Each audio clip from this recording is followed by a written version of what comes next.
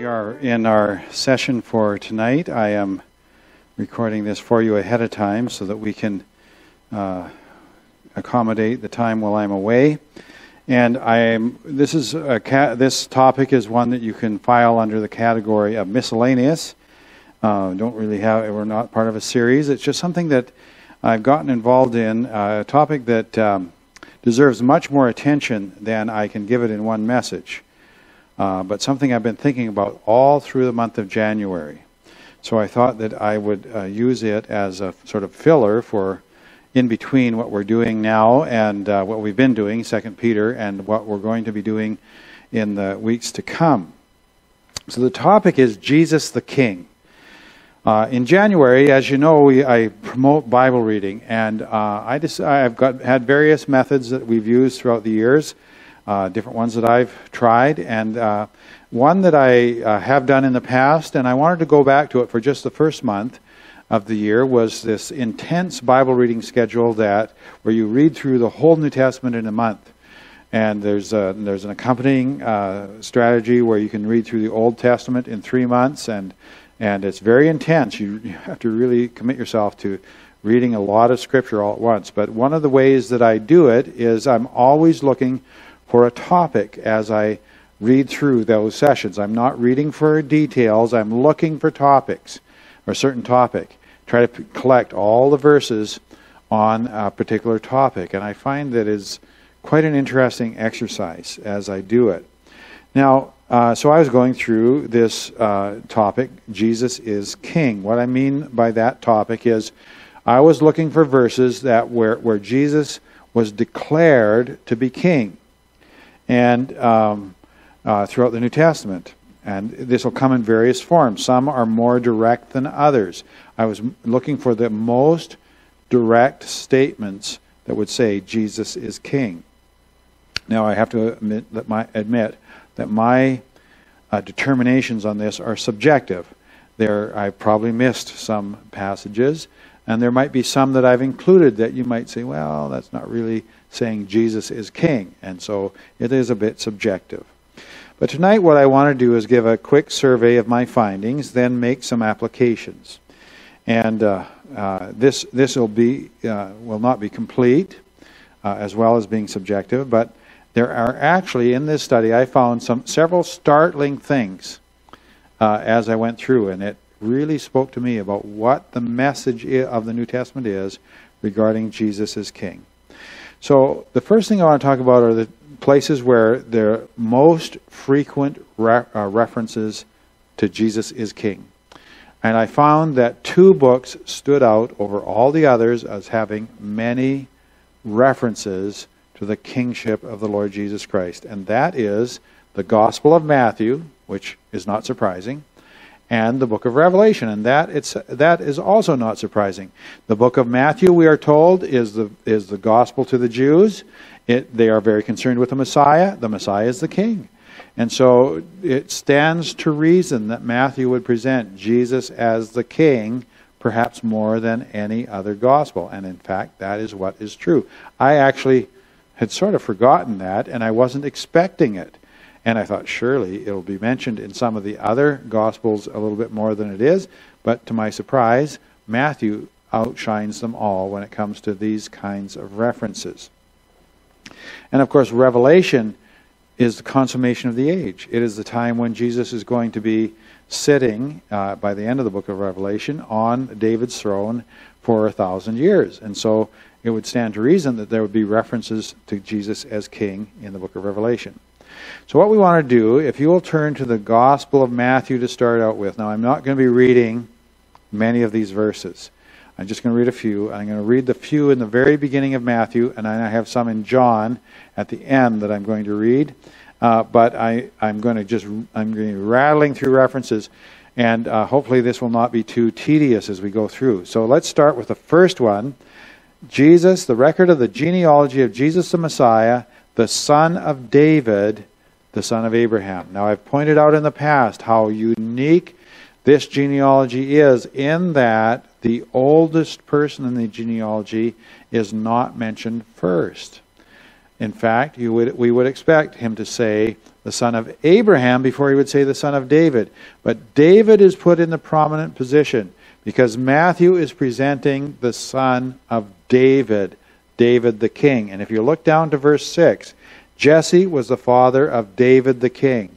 Now, David is the only one in this line who is identified as a king. If you work your way through the list, he'll talk about Solomon, he'll talk about Rehoboam, he'll talk about Abijah, he'll talk about Asa, he'll talk about Jehoshaphat, he'll talk about Joram, he'll talk about Uzziah, and Jotham, and Ahaz, and Hezekiah, and Manasseh, and Amon, and Josiah, and then Jeconiah and his brothers, and only David is mentioned as king. David is the father of the Messiah. The Davidic promise, the Davidic covenant is the one that promises a king to sit on the throne forever. And so it is significant. It's not a direct reference, of course, when he says David the king, but it is connected to the theme, and so that's why I included it. And then the next reference is we find in chapter 2 and verse 2, where the Magi come to Herod, and they say, "Where is he who was born king of the Jews?" And that stirs Jerusalem up. But there is this expectation of the kingship. And we're going to go through, and as you can see, I've got notes for you. I'm not going to go to each one. I've got certain ones I've highlighted. I encourage you to go through and think about each of these passages as you study this out later, perhaps. But notice, for example, number 7 on the list. Are you the expected one? John the Baptist sends a question to Jesus. Are you the expected one? Are you the Messiah? John has identified him as the Messiah, but Jesus is not acting as a king. He's not setting up his kingdom. He's doing nothing about the Romans. He's leaving John in jail. And so John says, are you the expected one? I thought you were. Are you? And so Jesus says, well, look what you see. The lame walk, the blind see, the dead are raised to life, and the poor have the gospel preached to them. And so he is doing exactly what the king was prophesied to do. He's telling John, yes, I am the king. Don't worry. Of course, that is a bit of an indirect reference, but I think it is one that we can count. Then in chapter 19, going down to number 10, he says, in the regeneration, the Son of Man will sit on his throne. The Son of Man is one of his favorite designations for himself. He says he will sit on his throne. He clearly expects to sit on a throne. He expects to be a king. Then his disciples believed that, so much so that the mother of James and John comes in the next chapter and says, command that in your kingdom my sons will sit on the right hand and left. Now she is Mary's sister, the mother of James and John. And she is... so she's saying, now Jesus, listen to your auntie here now. I want you to let my sons, to sit with you in your kingdom. She believes there's going to be a kingdom. So there's another reference. Here's a very unique reference, and this one's important, so I want you to pay attention to this one. The blind man at the city of Jericho, as they're sitting there, and Jesus is coming by, and this is towards the end of the Lord's ministry, and they cry out, Son of David, have mercy on us. Now that's a very important title. They know the covenants. They know that the Son of David is going to come. He's going to rule forever. And they are calling on him to heal them. All right? Now, I want you to hold on to that one because we're going to come back to that idea a little bit later. Very important, very significant thing. The blind man can see who he is. The rest of Israel is blind. Now, the other references I'm going to highlight here are at the end of his ministry. There's a couple other we're going to miss, so skip over. But notice, at the trial, hereafter, he says to Caiaphas, you will see the Son of Man on the right hand of power in the position of king. He is declaring himself to be the Messiah, the promised one, the Son of David, the king. And so this, of course, leads the chief priest to say, off with his head. Basically, they're calling for his overthrow. Then Pilate, are you the king? It is as you say, Jesus says, chapter 27, verse 11. The soldiers mock him. Hail, King of the Jews! Matthew 27, verse 30. Then they put up the placard. This is the King of the Jews. Matthew 27 and verse 37. And the mockers coming by in Matthew 27 and verse 41. If he is a king, let him come down. Right? Show himself. Okay, so this is the voice of unbelief, but it is a clear understanding of the term. They clearly understand what Jesus is claiming. They clearly understand the expectation, and they are rejecting it, of course. All right, but there are these references. This is Matthew. Now, notice I count 21 references in Matthew, and that is by far the most of any New Testament book. There are also references in the book of Revelation. Jesus is presented as the ruler of the kings of the earth in chapter 1, verse 5. To him, there's a doxology, to him be the dominion forever in chapter 1, verse 6. Several other references as you work through the early chapters. In chapter 11, there's a declaration, the kingdom of the world has become the kingdom of Christ. Now, that is something that is yet future. This has not yet happened. And when he returns, chapter 19, there's 3 references. On his head are many diadems, verse 12. He will rule them with a rod of iron, verse 15.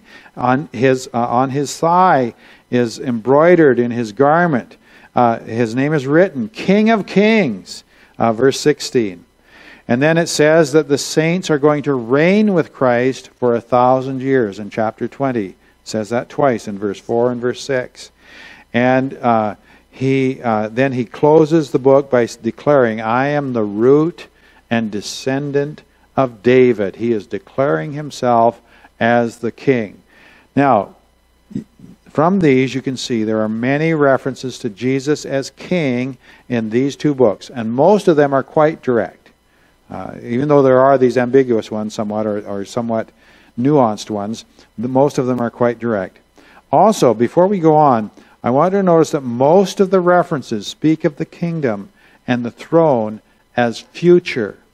There is a sense that Jesus rules all things now. There is the universal aspect of the kingdom. Along with God as God, Jesus rules all things. He's in control of all things. But that's not the idea that is presented when we think of Jesus as the king, the son of David. That is speaking about an earthly kingdom.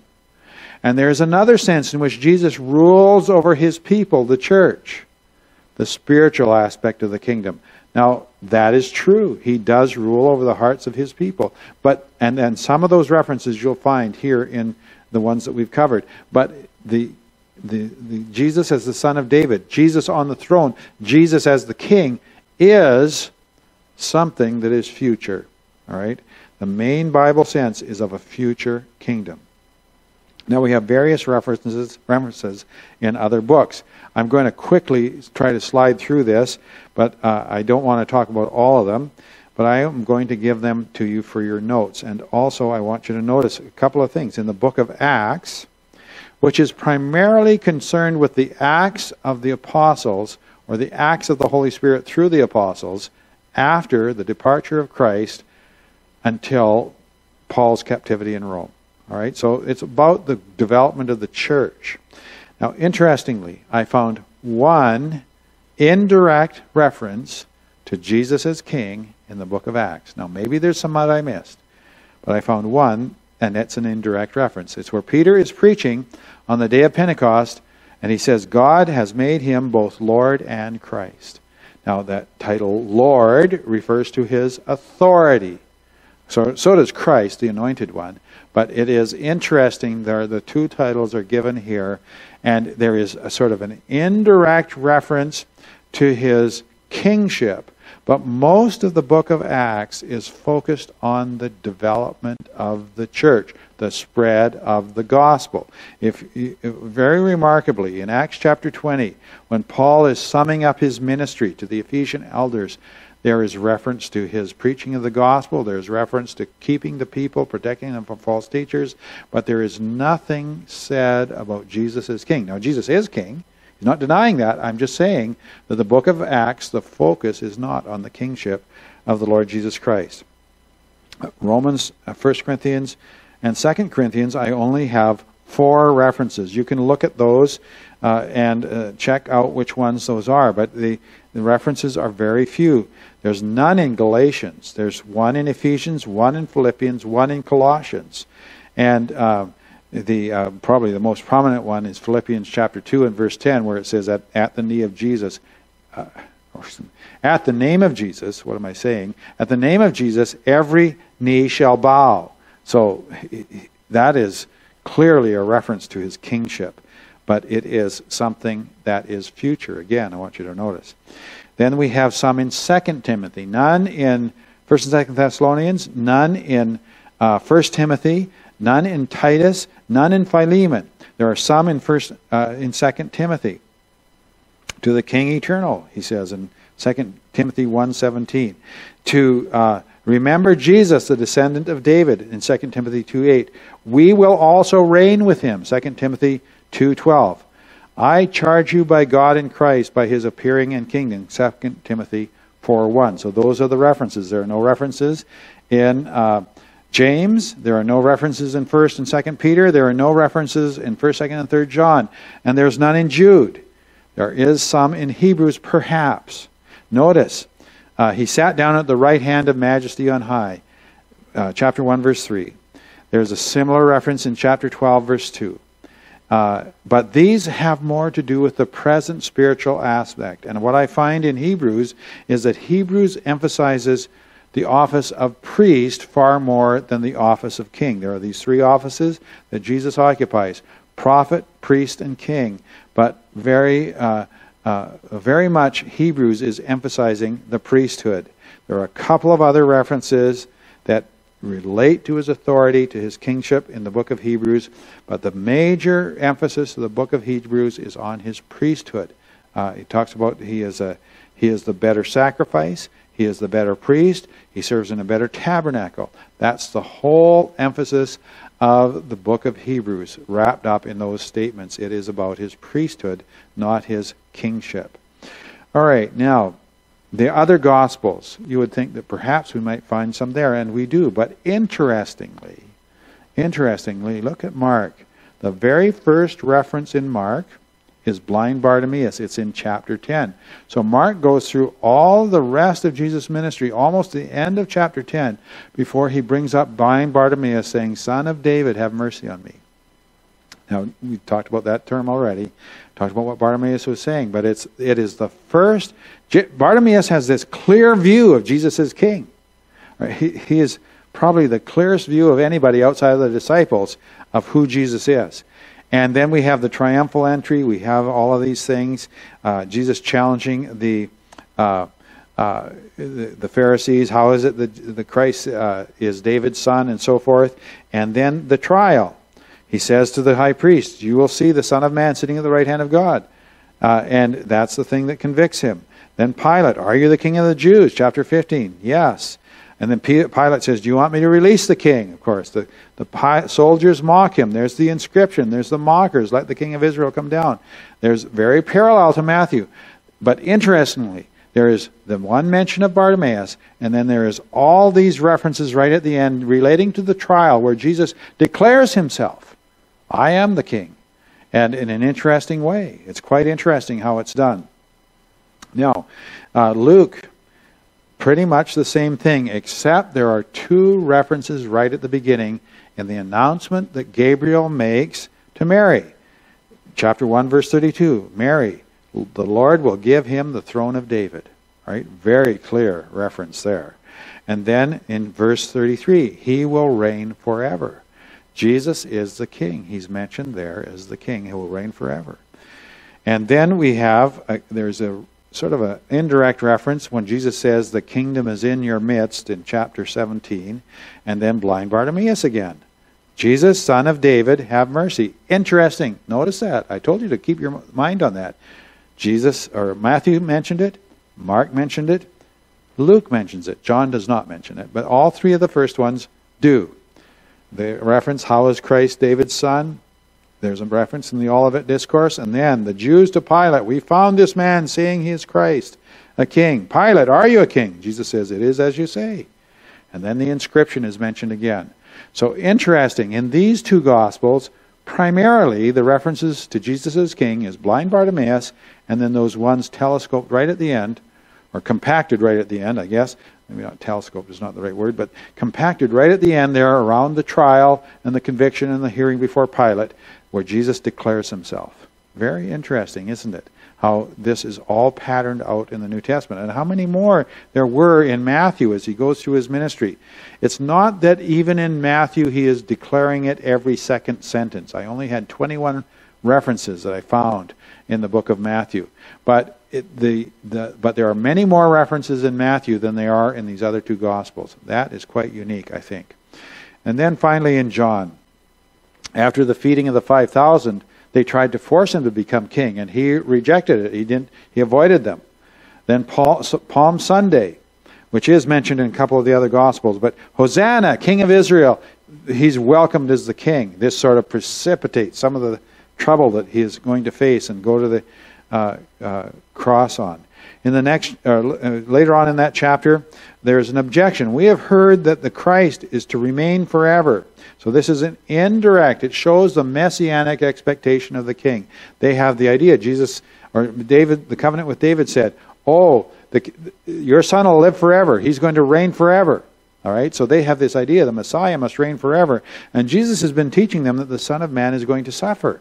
And they say, "Well, wait a minute. I thought the Son of Man is Christ, and we thought Christ was to live forever. So who is this Son of Man?" Essentially, they are not getting what he is saying. They're not accepting what he's saying. It seems to be contradictory to their understanding, even though he is the king, and he is the Messiah, and he will suffer, as he told them. All right, now there's one more reference in the Gospel of John. We're going to pick that up at the end. But notice how most of the references to Jesus as the king in the Gospels occurs at the end of the Gospels, where he's declaring himself in the trial and in the mockery of unbelievers. And then also notice the faith of Bartimaeus repeated in all three synoptic Gospels. Jesus, Son of David. That is really key. The blind man saw, and the seeing man did not see who Jesus is. So some applications now finally to the Christians in the present age. The vast majority of references to Jesus as king reference a future literal kingdom. So the first application we should take from this is that we should live in expectation of that kingdom. We're headed for that kingdom. It's coming. I'll be glad when it comes. This world will be a much better place. But we should live in preparing ourselves for that kingdom. That means we lay aside the old man. We put on the new man. We walk with Christ. We obey Christ. We listen to the instructions of the New Testament. We try to think about our own lives and apply those things to our own lives. We try to take the pride and sin and selfishness and works of the flesh out of our own lives and be humble, quiet, faithful servants of God. That's what we're trying to do. So that's the kind of lifestyle we should be living. There's another thing involved in this that I think that sometimes in some circles of Christendom there is a real mistake being made. We should not try to impose the kingdom on this present age. We are citizens of a different country. There's a certain spirit out there that teaches that Christians ought to be doing everything they can to be imposing Christian values on the nation. There is a group, I don't know if it's a rising group, but at least they're making a lot of noise in the States, called Christian nationalists. They are not, I don't know how Christian they are, but they have the idea that they want to impose Christian laws and Christian lawmakers on the land. They want to convert the land to a Christian culture by law, by fiat, by the government decree. There were some people before them, back when I was going in school, they had, going to school, they had there was a bit of a movement. It was sort of a side fringe movement within Christianity. And they believed that it was the duty of the church to bring in the kingdom and to essentially to create a Christian culture. Some of the, in the Middle Ages, some of the kings that converted supposedly to Christianity tried by their political power to enforce Christianity on their people. We're not pagans anymore, we're Christians. And they'd have mass baptisms, and they'd impose a Christianized legal system on the nation, and there were some things that were good that came out of that, but it did not succeed in making people Christians. That's the problem with it, and in fact, it did not succeed in creating Christian nations. They still went to war with one another. They still did all the things that nations do, and so it was a massive failure. But even today, there are people who think that we should be somehow working to reform our society. That's not what we're after. That's not the mission of the church. What we should be after is transforming the lives of individuals. We're not going to reform society. What we need to do is to transform individuals. We need to win them to Christ, help them to be disciples, help them to walk with Christ, and to become followers of the Lord Jesus Christ. And that is the only thing that will change a nation, if the people will be themselves changed. I put in the notes, what would we think of the citizen of some other country who was living in our land, who began to become an activist to try to impose the laws of his native country on our land? We wouldn't be too impressed, would we? You know, we're Canadians. We want to be run by Canadian traditions and Canadian laws. We're not going to live by the rules of some other country, their way of life. We're going to live our own way of life, and we're not going to be too welcoming to those who want to impose their ways on our ways. And in the same way, the world does not respond nicely to those Christians who are trying to achieve political power. That's not what we're about. We are evangelists, not activists. Now, the references to Christ, to Jesus as ruling at present, there are a few that do refer to that. They focus on the spiritual aspect of the kingdom, where Christ rules over our spiritual lives. So in that sense, Jesus is the king, and we need to submit to his word in every aspect of our lives. We need to check our spirit. We need to check our attitudes. We need to check our way of life. We need to constantly be examining ourselves before the Lord and asking him to lead us. We especially need to submit to his words about kings and governments, submission to legitimate authority, ultimate allegiance to Jesus the King. That's how we should live. We're going to preach the gospel. We're not going to stop that, no matter what the government says. But we can't be rebels. Our testimony is ruined if we refuse to follow God's appointed leaders in our land. Well, those are just some thoughts from this. I hope it's very helpful to you. I do understand the emotion and spirit behind declaring Christ is King and Christ is my King. But the fact is that Christ is not yet King on the earth. That is coming. We need to let the Bible adjust our thinking on this and not make the Bible adjust to our thinking. To close, I want to give you the one other record that is in John's Gospel, which is the most explicit answer of Jesus given to Pilate. John 18:33-37. Therefore Pilate entered into the praetorium, and he summoned Jesus and said to him, "Are you the King of the Jews?" Jesus answered, "Are you saying this on your own initiative, or did others tell you about me?" Pilate answered, "I am not a Jew, am I? Your own nation and the chief priests delivered you to me. What have you done?" Jesus answered, "My kingdom is not of this world. If my kingdom were of this world, then my servants would be fighting so that I would not be handed over to the Jews. But as it is, my kingdom is not of this realm." Therefore Pilate said to him, "So you are a king?" Jesus answered, "You say correctly that I am a king. For this I have been born, and for this I have come into the world, to testify to the truth. Everyone who is of the truth hears my voice." So, Jesus is a king. He declared himself to be a king, but it was not the focus of his ministry. And in fact, he declares quite clearly right here that his ministry is spiritual, not political. He came to win people to the truth. He didn't come to impose his rule on the world. How are we going to come to the truth? By submitting to him. We don't bring about change in the lives of the people in the church by imposing an authority structure on them. We do it by calling them to submit. That's the gospel. We're called to submit to the Lord Jesus Christ, and I hope indeed that you do. His kingdom is not of this world in this age.